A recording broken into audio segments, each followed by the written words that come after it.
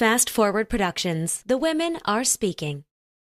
The best I can offer in my tiny little corner that I occupy here is to let yourself fall in love with the world in general, and especially with the natural world. And that if you see the world as your lover and the natural world as your lover and your beloved, you're not going to do bad things to it.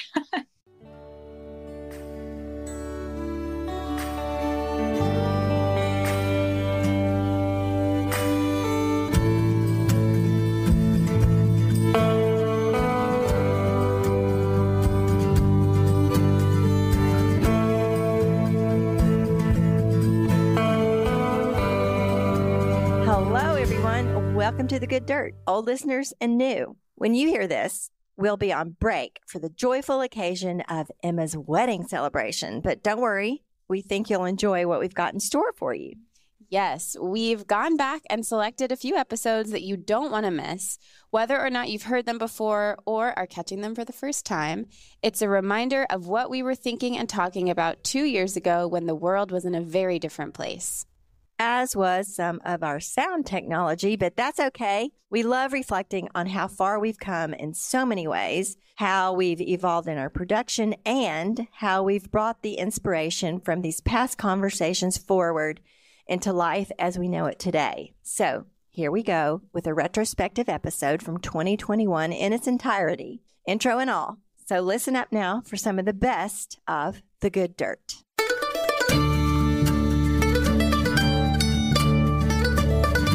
You're listening to the Good Dirt Podcast. This is a place where we dig into the nitty-gritty of sustainable living through food, fashion, and lifestyle. And we're your hosts, Mary and Emma Kingsley, the mother and daughter founder team of Lady Farmer. We're sowing seeds of slow living through our community platform, events, and online marketplace. We started this podcast as a means to share the wealth of information and quality conversations that we're having in our world as we dream up and deliver ways for each of us to live into the new paradigm, one that is regenerative, balanced, and whole. We want to put the microphone in front of the voices that need to be heard the most right now. The farmers, the dreamers, the designers, and the doers. So come cultivate a better world with us. We're so glad you're here. Now, let's dig in.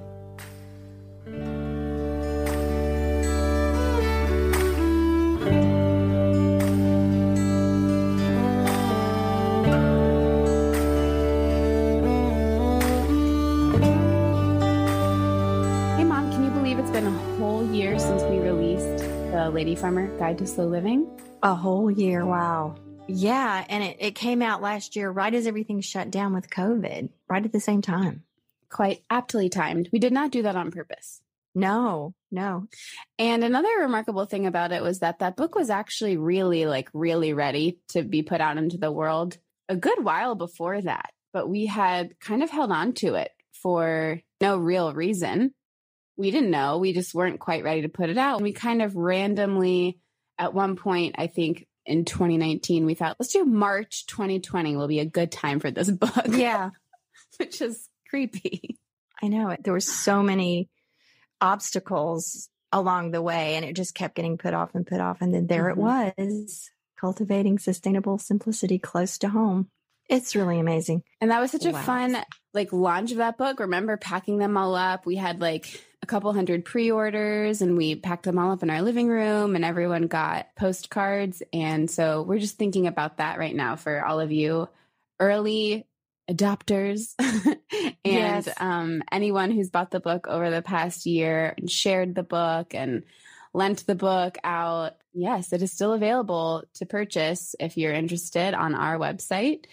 And we're trying to get it into more bookstores too, local bookstores, as those things start to open up again. So if you have an idea of a bookstore that you think would like to stock it, then let us know. Or you can even go into your bookstore and request it, and they should be able to order it from their distributor. So let's get the Lady Farmer Guide to Slow Living out to the world. Yes.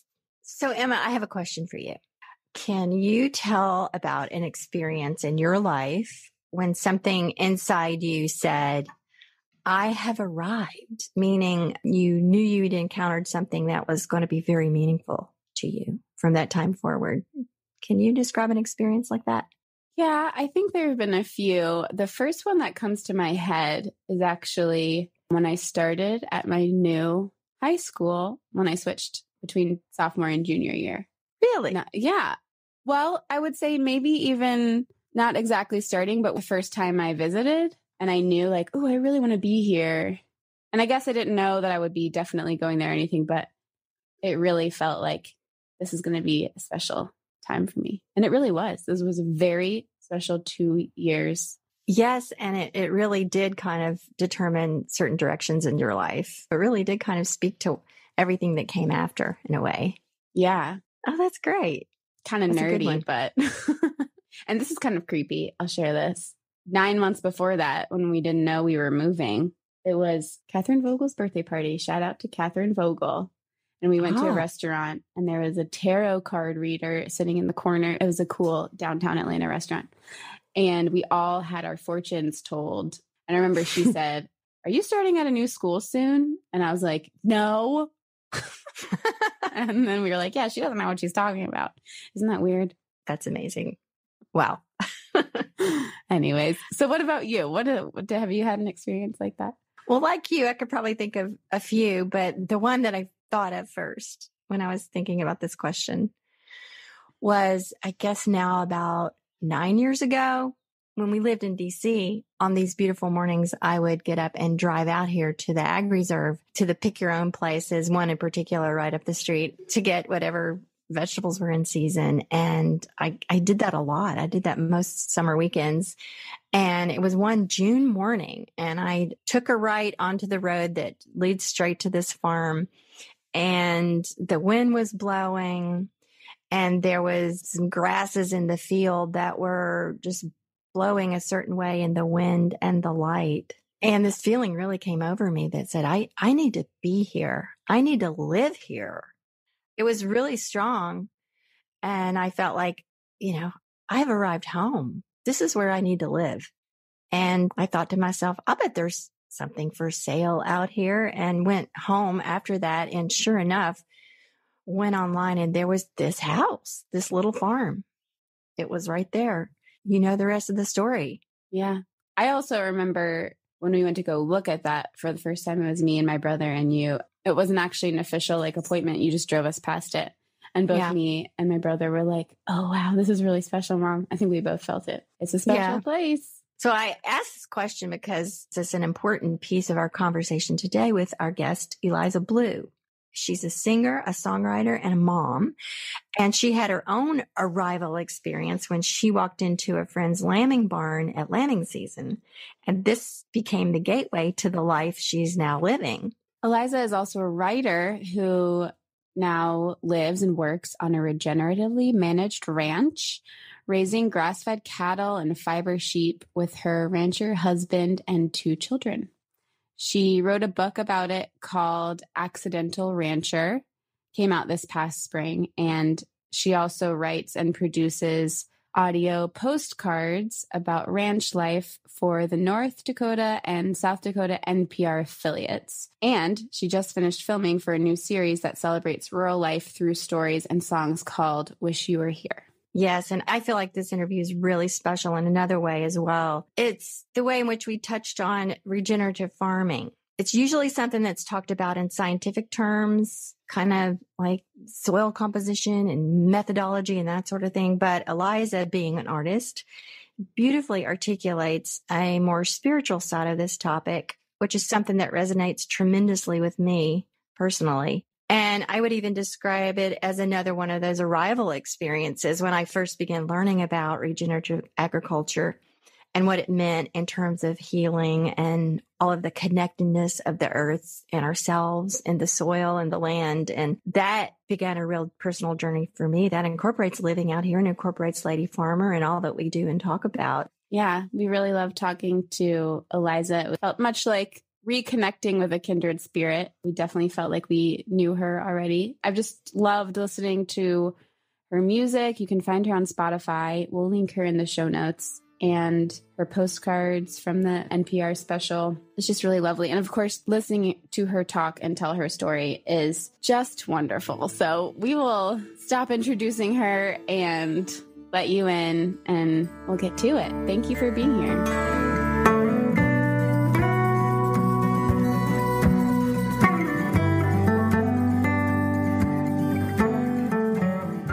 So when people ask me where I'm from, it's actually a hard question to answer. I was born in Detroit, Michigan, and lived in a suburb of Detroit till I was about 13. Then my family moved to Minnesota, went to high school there, moved to the East Coast for college, kind of wound my way around the East Coast post-college, figuring out what I was doing, made my way back west and lived and worked in Minneapolis. At that point, I actually was touring a lot, so I was sort of on the road a lot, and then eventually got pretty burned out of the touring life and moved to this tiny town on the prairie in western South Dakota. Supposed to be a temporary adventure. I was just kind of coming out, kind of catch my breath, figure out what I was going to do next. And then, you know, the oldest story in the book, fell in love with a rancher and a cowboy.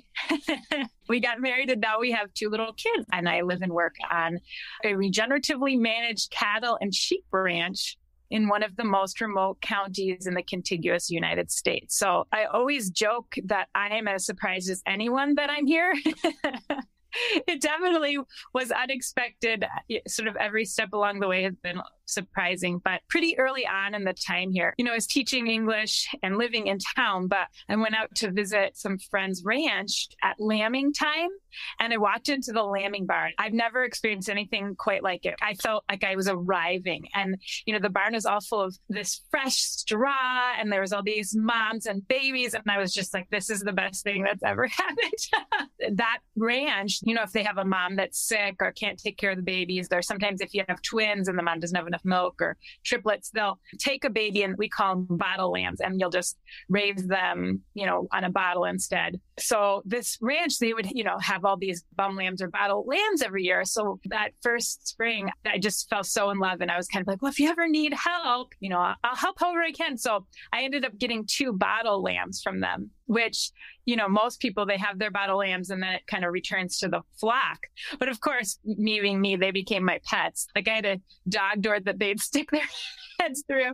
So I kind of had to make this decision. Am I going to stay here and keep teaching? Or, you know, at that point I knew, I was like, I don't know where I'm going to end up next, but I know that the lambs have to come now. We're a family.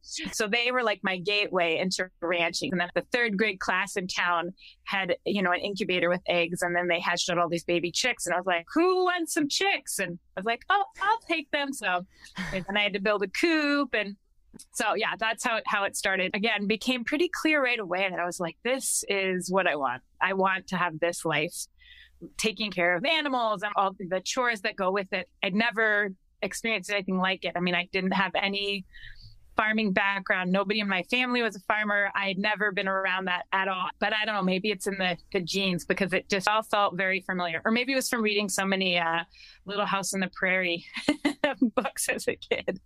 Yeah. I know. I was going to say your life, it's even just the first part describing it. I'm like, where can I watch this movie? Or like, have I seen this movie? It's so familiar, but also so fantastical. It's so cool. It's such a great story. You know, we hear that over and over again about, and it's kind of like myself, no background in it or no knowledge, but, you know, you find yourself entering that world and it just feels so right and nourishing. We've all been so disconnected from the land and from nature and all that. Then when we let ourselves go there, it feels great. It feels wonderful. Of course, not everybody could move like we did. We left the city and moved out to the farm, and you moved out to the prairie and stayed, and not everybody can do that. But there's lots of ways of reconnecting, as we like to tell people. Yeah. And it's so funny how it just happened to you.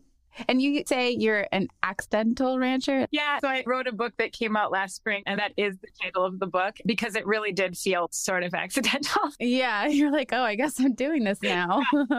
I was going to say, it's so wonderful how you've been able to keep a part of that touring musician, creative part of yourself and really infuse that in your work and share what you're doing there with the world. And you've done that in a few different ways. So you have the book that you wrote, and you have your postcards from the prairie. Can you tell us about that project and sort of the other creative projects that you have sort of blossoming out of your life there?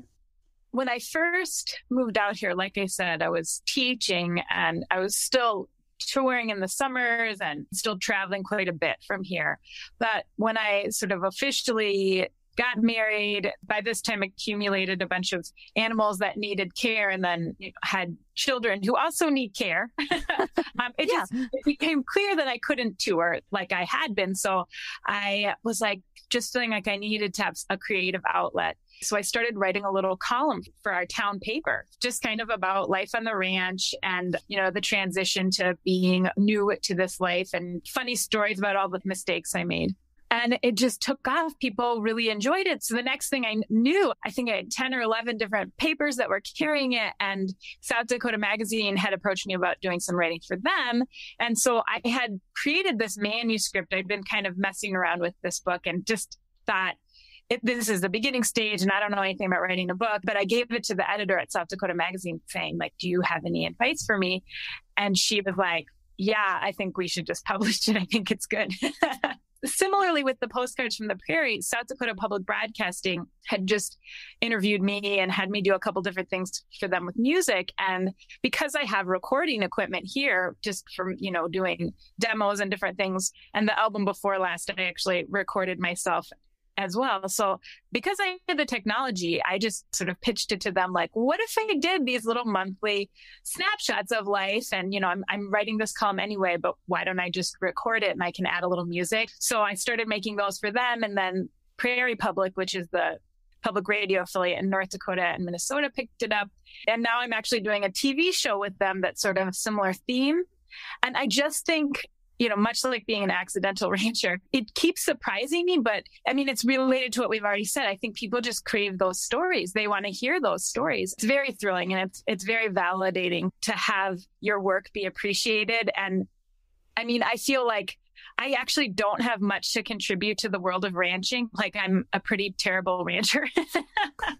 Because I want everything to be like a pet. I get it. I over that part. And I'm a really bad gardener. I'm a terrible farmer because sort of the same thing. I'm like, oh, we don't want to pull up those little weeds. Like, it might be something we'll love. My husband, thankfully, is a good rancher. But I feel like what I can contribute, especially when we think about this sort of change that I feel like we're witnessing. This was kind of revelatory to me recently when I was thinking about the word agriculture. Agriculture has the word culture in it.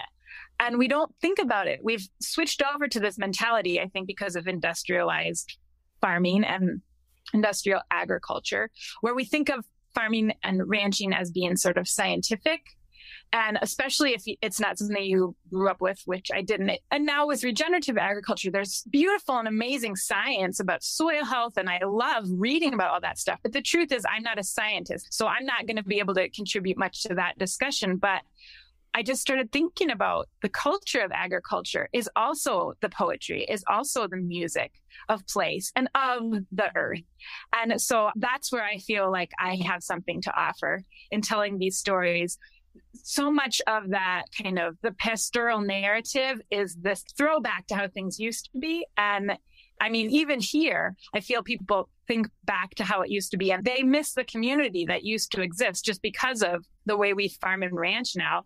It's on such a bigger scale. There's less human beings and people miss each other. I feel like it's my purpose is doing the storytelling of the modern agriculturalist, and that relationship with the earth can have a spiritual aspect and certainly can have a creative and an artistic aspect. That was, again, a new idea for me, even just within the past couple of years of recognizing like, wow, this is what people are hungry for. And I am hungry for. This is the stuff I wanted to read before I moved out here.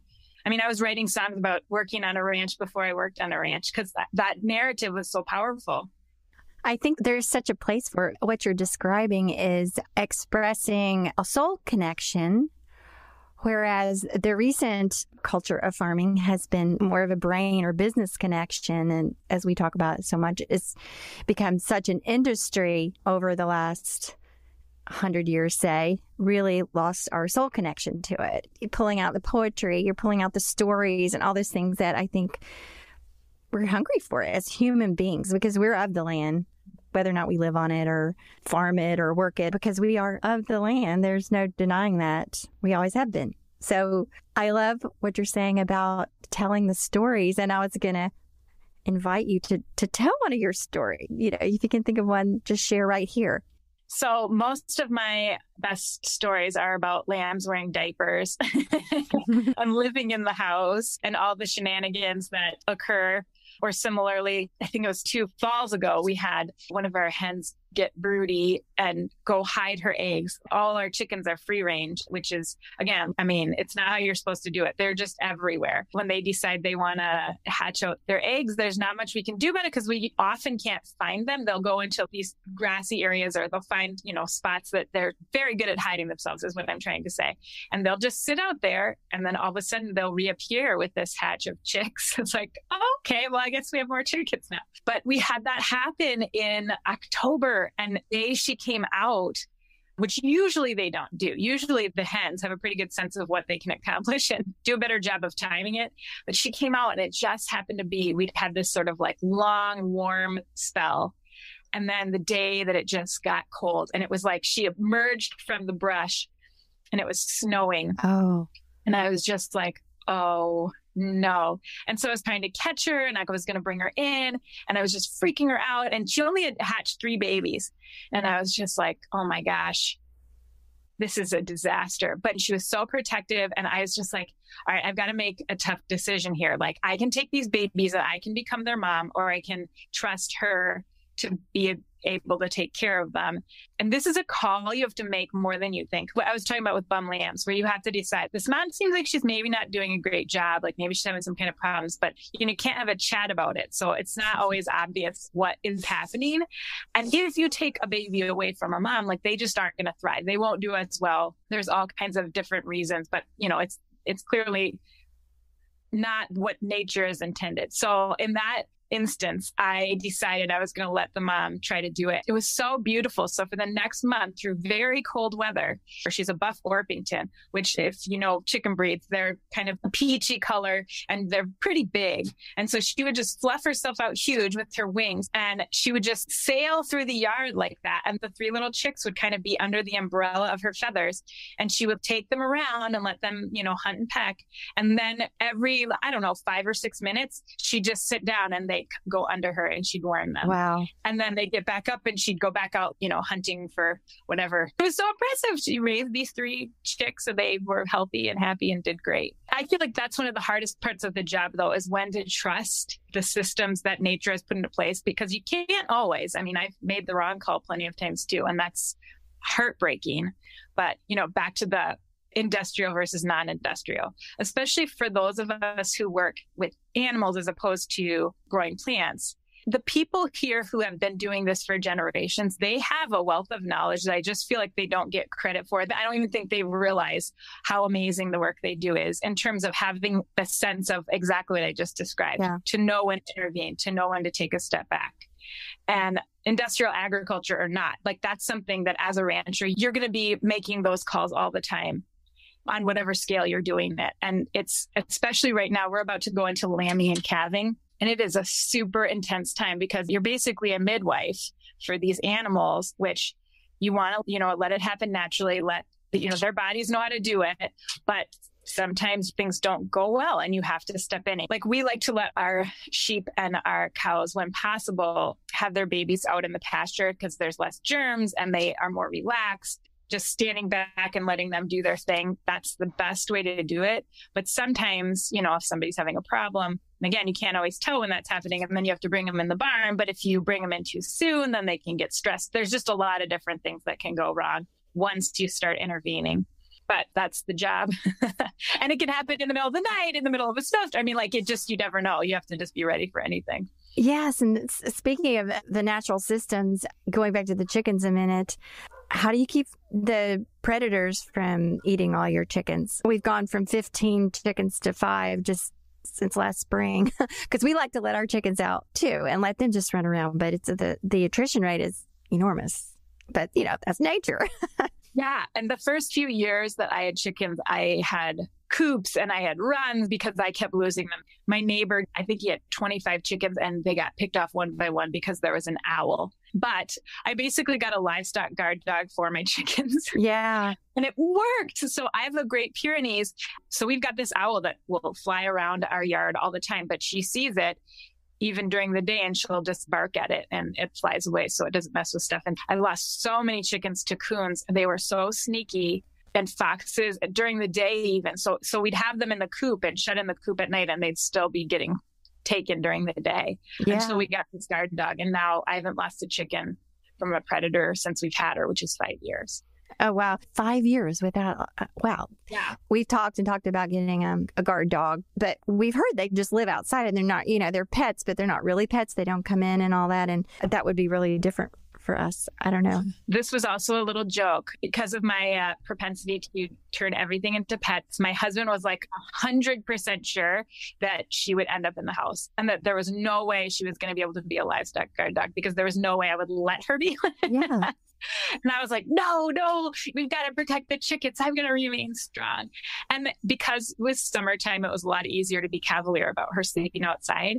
But it became obvious really quick that, this is the thing about dog breeds. It was mind blowing. That was her job. And she knew it from birth. A beautiful and friendly dog, but she's very unconcerned with us most of the time. Last week when it was -30. She comes in then. She has a doghouse she can sleep in. I was like, that's too cold. So she comes in and she sleeps in the house when it's that cold. But most of the time she doesn't want to because she's working at night. That's her busy time. And we have a lot of coyotes around here. We'll hear them howling again, like all around the ranch. She'll just spend the whole night just walking around and barking and keeping them from coming into our pastures. I'd never forget when she was a puppy. She was old enough that she wasn't in the roly-poly phase, but still pretty small. And a hawk flew over our house, just passing by. And she just went crazy barking and chasing it. And I was like, how does she know to look to the sky? And we have birds flying over all the time. How could she tell the difference between a hawk and a goose? But she can. Isn't that amazing? Yeah. We have a little shepherd dog. She's just about 1.5 years old. And I cannot say that we have not lost chickens since we've had her. So, and she barks at birds, but she's such a pet. That's the difference. She comes in and she. What kind of shepherd is she? She's half Aussie, half border collie. And then her dad was an English setter. She's this crazy combination. She's very much a bird dog, but she hasn't kept the whatever it is away from our chickens. I actually have an English shepherd, which is pretty much like an Australian shepherd, very similar. Again, it's so amazing to me. Pretty much every night I walk right around evening time and I'll walk out north and you'll start to hear the coyotes howl. Yeah. And when they do, my Great Pyrenees and my English shepherd, they'll walk with me and you start to hear them. The Great Pyrenees takes off barking. The English shepherd stays with me because she thinks her job is to take care of me.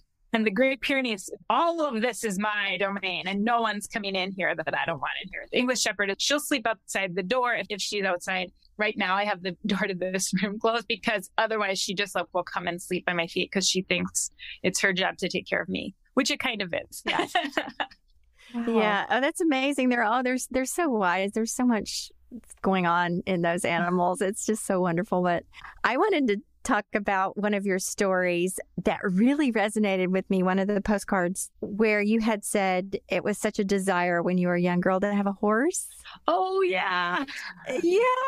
Back in the 60s. That was just my dream. We kind of lived near this barn and I would go to the barn and just hang out with my friends that had horses. But my parents they was like, no, we're not doing the horse thing. No. And now it's a joke. I had a wonderful childhood. I was deprived nothing except a horse. And so when we moved out here 8 years ago, these two really, really old horses, they were both in their 30s, came with the property. If you're going to buy this, you have to have these horses because they have nowhere else to go. Sorry. And so we go, okay. And so my dad thought we were crazy for doing this anyway, for buying this little farm. We were sending him pictures and stuff. And his comment was, well, you finally got a horse. But I was like you too. And then the older I got, I was kind of scared to ride a horse. And I still don't want to ride a horse. I'm in my 60s now. I have no business getting on a horse now. But it's just funny. Your story was so similar to mine. Yeah, I go back and forth even now because I think I wrote it last summer because my daughter, who is 4, and this goes back to could this be coded in our DNA? My son is not interested in horses, but my daughter from birth, she just would see horses and get excited. And by a year and a half was wanting to get on a horse, which I was like, oh my gosh, no, that's too scary. But so she's now 4. My husband will lead them and she'll, sit on a full-size horse. It's very terrifying to me. And it's really beautiful because she loves it so much. So she's getting that chance to do what I didn't, which is to learn how to do it when you're not scared. Her body is still like smushy enough that if she falls, she's not going to be like in a full body cast, which I feel like I've now, I'm in my 40s. I feel like I'm reaching that point where it's like, yeah, I don't want to fall off a horse anymore. When I was 20, I guess that would have been fine, but maybe not now. They were surrounded in our community with, horse enthusiasts, and people reach a certain age where they think they're done. And it's usually after a bad fall or something. Yeah. Well, because that happens. One of the other big topics I write about is the distance between how things appear in literature or movies and then the reality of them. And when you're dealing with a living creature, like it's having its own experience and it sees something that's freaky, and it's not like a bad horse. All the horses here are wonderful, sweet animals. And if they see something that startles them, which horses get startled a lot, they'll jump. And if you're not like a strong rider, that's how you fall off. It's not because they're being bad or trying to buck you off or something like that. It can be pretty intimidating, but this is something I do want to share with my daughter. I want to be able to go on rides with her. So I'm really pushing myself. You're so isolated, I guess, and remote, and where you are, and you seem like such a self-reliant person. I'm wondering if 2020 and the pandemic and all of that had any like real effect on your life, and if so, like what that was like for you. Well, the irony of the pandemic has been that it's actually made our world expand in a way. Having Zoom has changed my life. We started an arts council, a small group of us, and this was actually pre-pandemic, and it was kind of going to just be to serve these communities. And like for our region, I'm talking like a couple 100 miles radius. That was the group we were serving, which is, 500 people. It's not very many people. But anyway, the South Dakota Arts Council ended up forming this committee that I got to be on and do all this work with. They had planned to have it be something where people would meet at a central location and, have these meetings, and which I could never have done. I mean, that's one of the things about ranch life. You just can't leave very often. There's too much work to do that has to be done every day. I mean, like you can't just take a break from feeding stuff or, giving things water.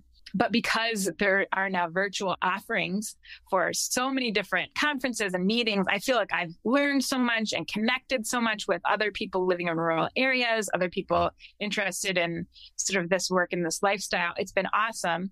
And today, my daughter, my 4-year-old, just took her first virtual ballet class, which she's been wanting to do forever.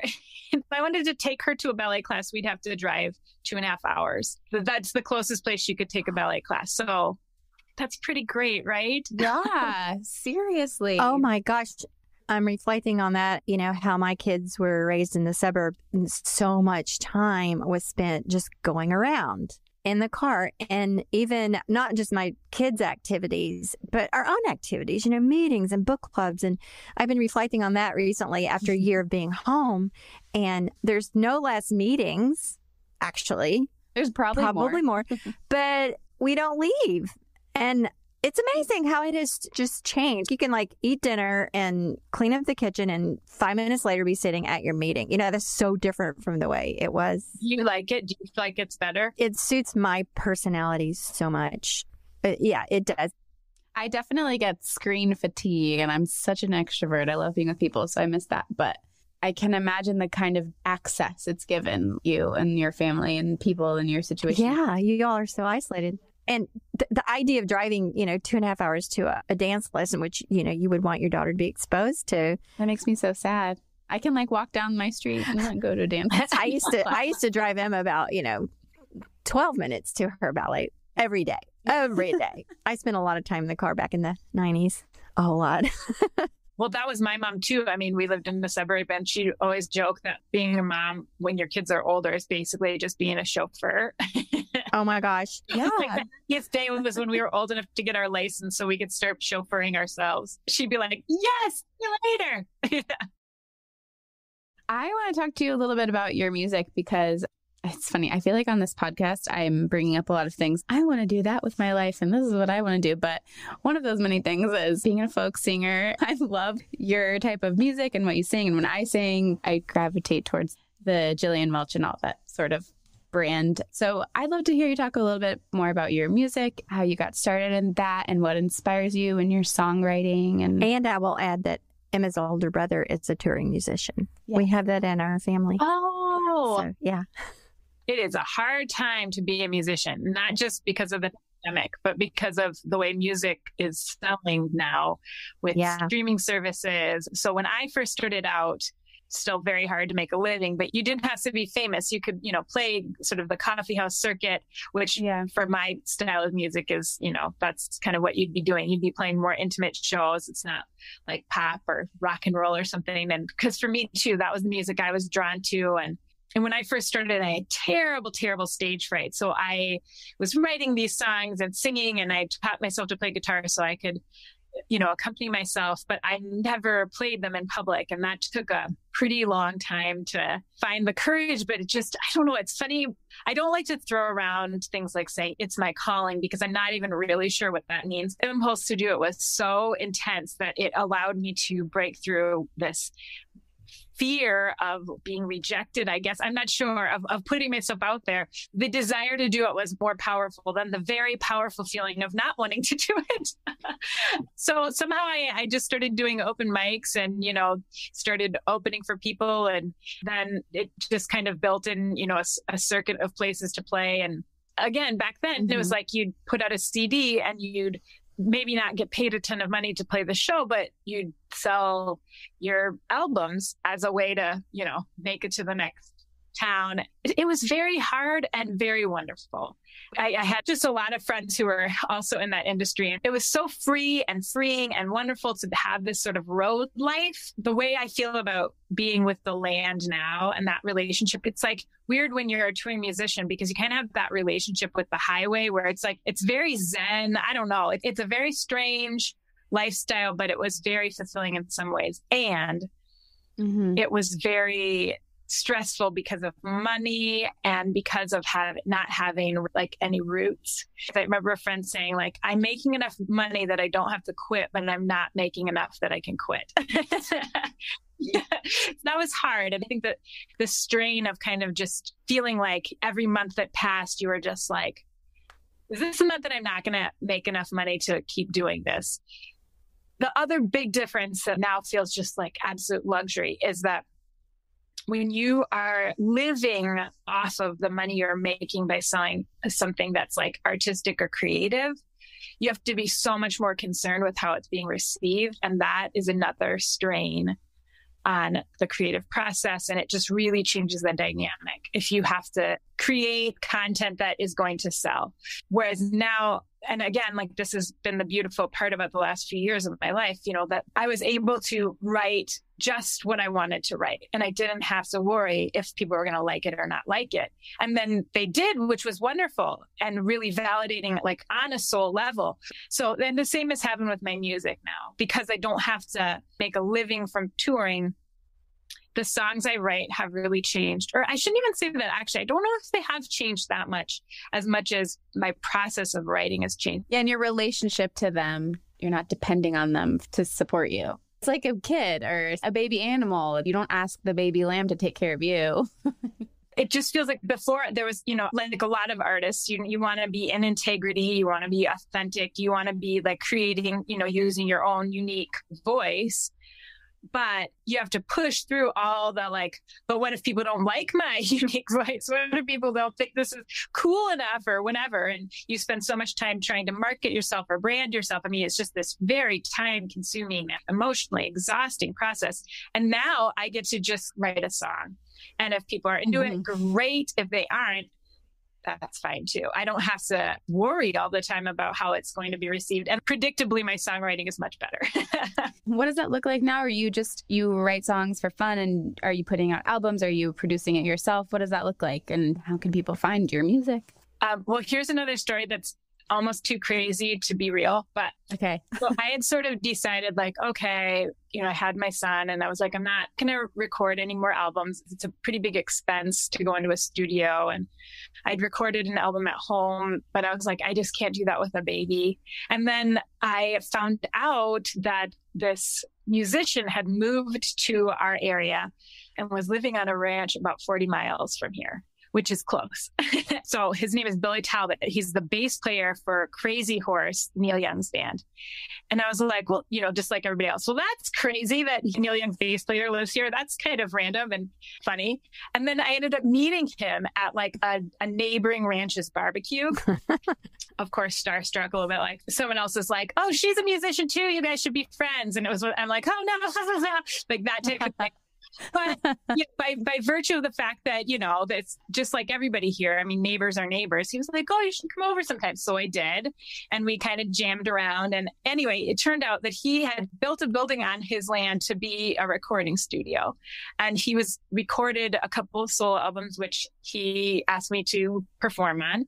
And that was over several years. And then I got the courage up to ask him if he would help me record an album. So I was able to record my last album actually at his recording studio, which no way, which was by far the best sound of any of my other albums. And like, I had a famous rock star produce and record my last album. Yeah. And you're like, he's a friend and you were comfortable. And it was like, yeah.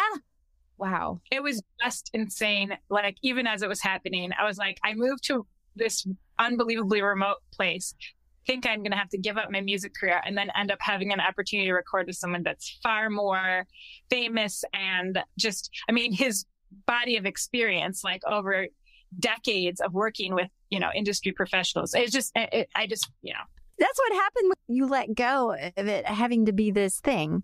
That's amazing. That's just really so interesting. I can relate a little bit. No, I can relate a lot with my writing. I've written a couple of novels and, essays and a lot of different things. And in the earlier days of it, it was terrifying. And I dreaded a review that, for my book that wasn't good. And it was just kind of torturous. And then I don't know what happened, but all of a sudden I just like really didn't care. And it just felt like obligation to write a story or put something out that was sort of in me. It was like, this thing has to be out there.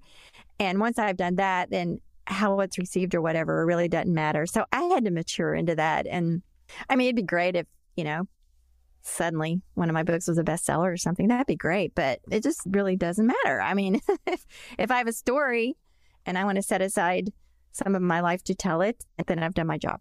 That's the way I feel.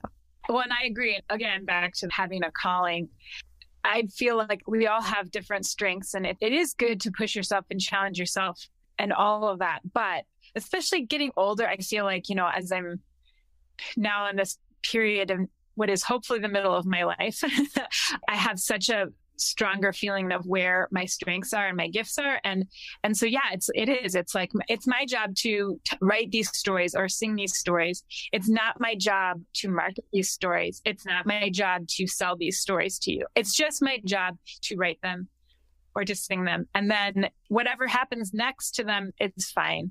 I couldn't feel that way in my 20s and even my 30s. Yeah, I wanted people to like me. And I still do. I just don't feel like that's my job anymore. What a relief. It is a huge relief. Well, the other side of that coin, though, I was in town yesterday because Emma lives in town and we were doing some Lady Farmer stuff. And I ran into an old neighbor and she said, "Oh, I really liked your book. Have you written any more?" And I said, "Well, yeah, I have, and they're out there. They're on Amazon or whatever." And she said, "Well, I haven't seen any marketing of it or anything." And I said, "Yeah, because there hasn't been." And then she said, "You should market your book." And I thought, well, probably should. Would you like to help me? Yeah.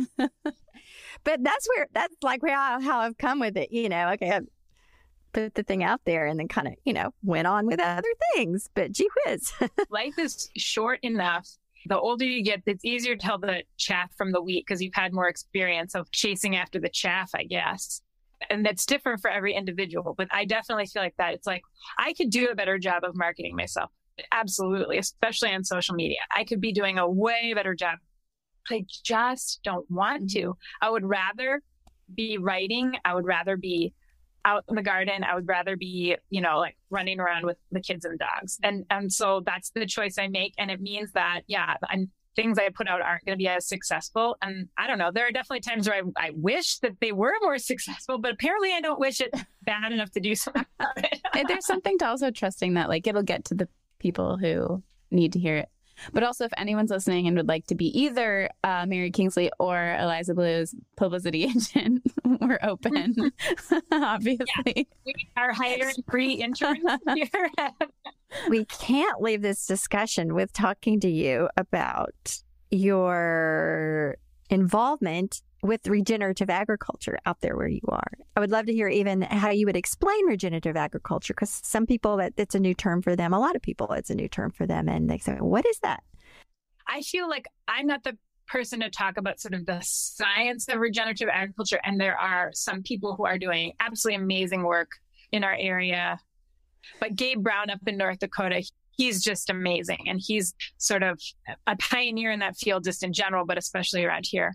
But one of the things that I feel like is really interesting to me from the perspective of someone who was living in an urban area, reading things like The Omnivore's Dilemma. That was sort of my introduction to the concept of soil health and Joel Salatin's work, and also sort of the idea of industrial agriculture and the industrialized food chain or supply chain. And so I was really shocked when I came out here to discover that, so where we live, which is, the grasslands, and because of our kind of extreme climate, people grow crops here, but it's dry land crops, because there isn't really a way to irrigate. And it's so windy and our topography is very rocky. And I mean, we're not the foothills for anything, but it's kind of more of that sort of geology. So it's just not great for crops is what I'm trying to say. But it is really great for growing grass. So all the ranchers here, they might do a little bit of finishing on grain, but most of the people run 100% grass-fed or vast majority grass-fed operations. Now they sell their calves and they get sent somewhere else where they get, finished in feedlots or wherever. It depends on who buys it. I don't have solutions for these problems. Again, I'm not a policymaker and I'm not a policy wonk. So I can't say like, this is how everybody should be doing it. Because first of all, geography and regionality is hugely important and every region is different. But what I do know is that here we are uniquely suited to raise ruminants on grass. Like that's what this ecosystem evolved to do, that with buffalo and antelope and deer. This land needs that. Large ruminants are keystone species and they're hugely important to the health of the soil. And again, because we get so little rain, which I feel like there's kind of this misnomer that like cattle or ruminants in general, need a lot of water and therefore places that are drought prone shouldn't have cattle. But the reality is that they are fertilizing the ground as they're, passing through. And if you don't have that fertilizer, plants can't thrive here in the same way. Like the grass will still grow, but it won't grow as well.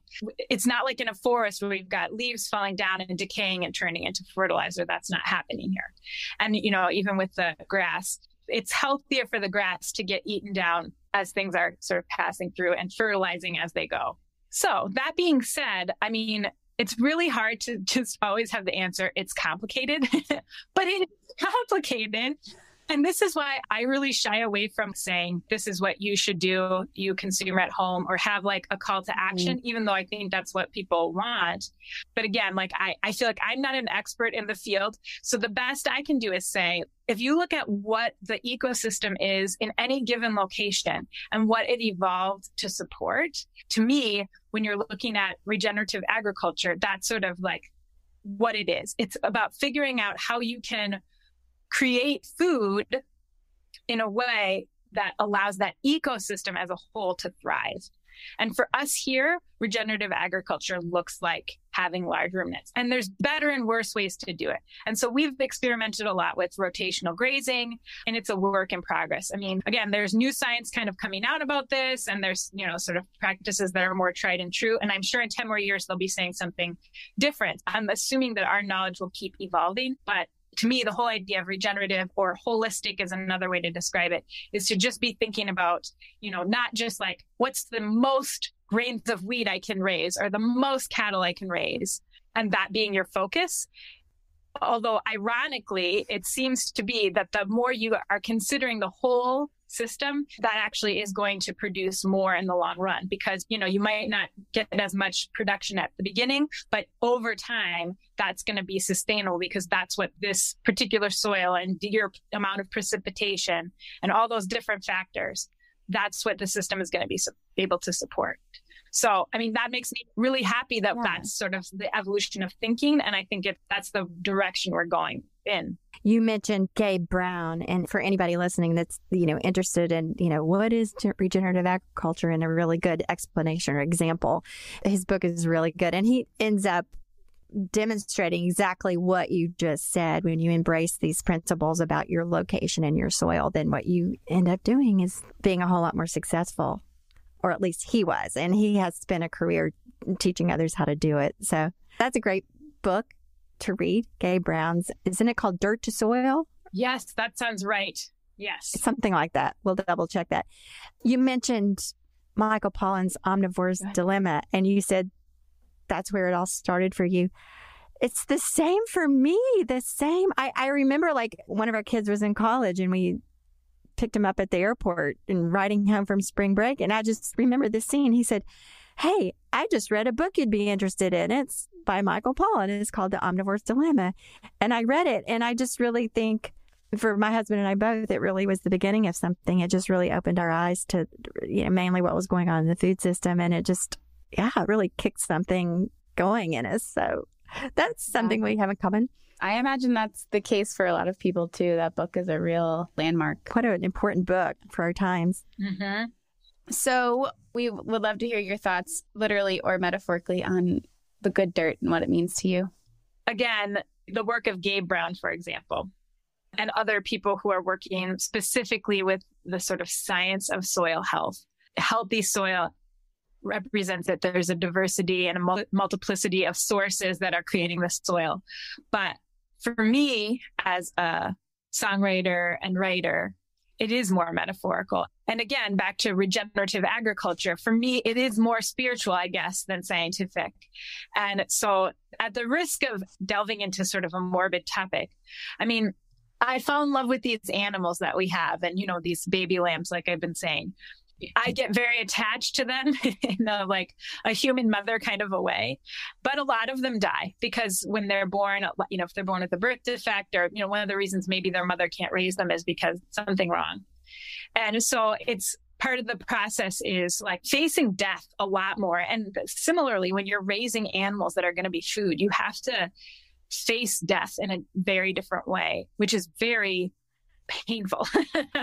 So for me, when I think about good dirt now, part of what it is its new life. It's things that you have loved, people, animals, returning to the earth and then being born again. In a lot of my writing practice, that's a theme that I keep returning to, because I feel like on a really immediate and physical level, that's what I'm constantly experiencing. And so the pain and loss, I'll have a baby lamb, it's in our house, I'm battle feeding it, I'm caring for it. And now 10 years in, I can kind of recognize, okay, this is probably not going to turn around. There's something bigger wrong here than is going to be solved by nurturing. And then I have to take it out, set it on the ground. And especially when they're just newborns, it's their bodies really do almost just melt back into the soil. And then the grass grows and the other sheep are eating it. Maybe that sounds creepy, but I actually find that unbelievably reassuring. There's a spirituality to that. However it is that you want to conceive of it, because I think, it's different for every person. The idea of birth, rebirth, and death, how that resonates. But for me personally, that's when I think about the soul of the land and the spirit of the land. It is all of us, and it is all of this that's going down into the ground and then back up from the ground. And that rise and fall is really, really powerfully important to me as a human who is, scared of dying and scared of losing people that I love and losing animals that I love. So yeah, to me, that's what good dirt is. Good dirt is a dirt that receives death and brings it back to life. That is so beautiful. Thank you. I love hearing all the different answers to that question. It never ceases to amaze me how many different interpretations of that. And it's just wonderful. And I love that so much, Eliza. Thank you. It's really comforting. I think of ashes to ashes, dust to dust. That's in the Bible. That's just fundamental So, and this is the reason I reached out to you in the first place, because I'm actually working on a book right now that's going to be, well, hopefully, I don't know, it may take me 10 years to write, but like it's an almanac. And that's one of the things I'm looking at is spiritual traditions in general, but specifically at Christianity, because that's the tradition I was raised with, that as we've, become more urbanized and suburbanized as a people, that we still have a lot of these rituals and traditions that we don't even realize are actually land-based, and that our spirituality is actually like rooted in the soil. It's in the Bible and it's part of that tradition, but we don't talk about that part as much. So what I'm working on now is really trying to craft something that is, looking at seasonality and looking at the holidays specifically, a lot of them that we're already familiar with, and looking at those roots. And then, specifically for where I live on the Northern Plains, obviously, again, it's different for different places. So like finding a way to sort of negotiate the traditions that we already have and to revitalize them again with this mentality. I think that we've gotten separated from the soil and we need to get back to it. I feel comfortable making that claim. Most of us need to dig in physically and like literally dig into the dirt, and also metaphorically. So Oh, that resonates so much with Lady Farmer and the stuff we do. And I don't know if you heard, a couple weeks ago, we did a podcast on Bridget. Yeah, I read that. And that was great because I was reading all this stuff about her. I actually just interviewed this Episcopalian priest who is in Rapid City. He's a super cool guy, but he was raised in a farming community in Minnesota.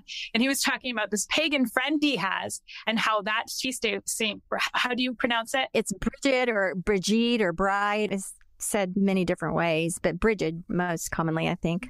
And he was saying that feast day, he and his pagan friends sort of joke that that's like the feast that they can share across their two traditions. I disagree, though. I think there's more overlap than he's giving their credit for being. But that's a perfect example of like a tradition that actually is really rooted in agriculture. I mean, we call her the ultimate Lady Farmer. She's the patron saint of Lady Farmer. When you were describing your work with the lambs, I thought, oh, that's Bridget. She assists in the birthing of the lambs and she takes care of them. And she's a really prominent figure in our work in combining everything about, coming back to the land. And as you explained, there's the science and then there's all this other piece of it. In closing out, what is it that you most want people to understand about your life and work? Oh boy. I think the reason that makes me feel a little nervous to say anything is because I feel nervous to proclaim anything as my own.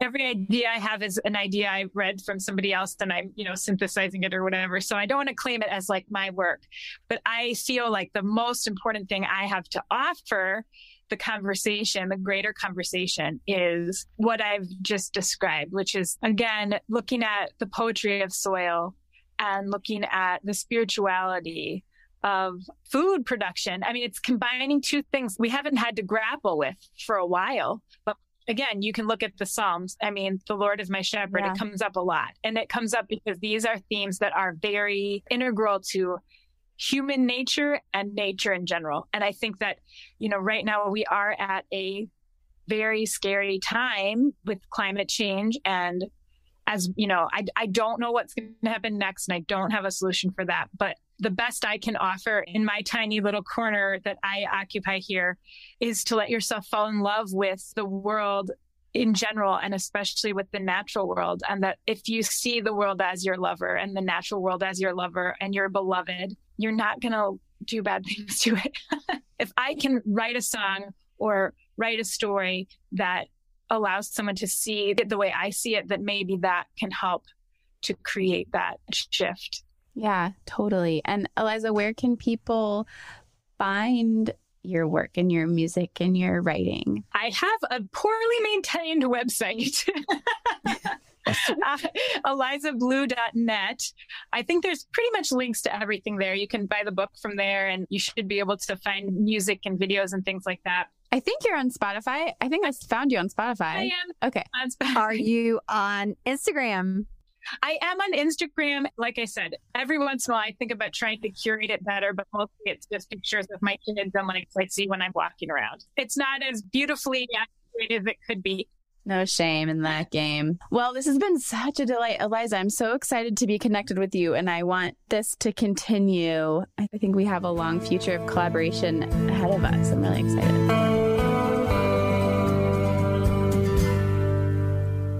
Thank you for tuning in, calling in, and spreading the good dirt. We love hearing from you. You can reach our listener voicemail at 443-459-1950. That's 443-459-1950. You can find this number in our show notes and in our Instagram profile. This show is produced by Lady Farmer, a slow living lifestyle community, and the original music is composed and performed by John Kingsley. For more from Lady Farmer, follow us on Instagram at We Are Lady Farmer. That's We Are Lady Farmer. Or join us online at www.ladyfarmer.com. We'll see you next time on The Good Dirt. Goodbye.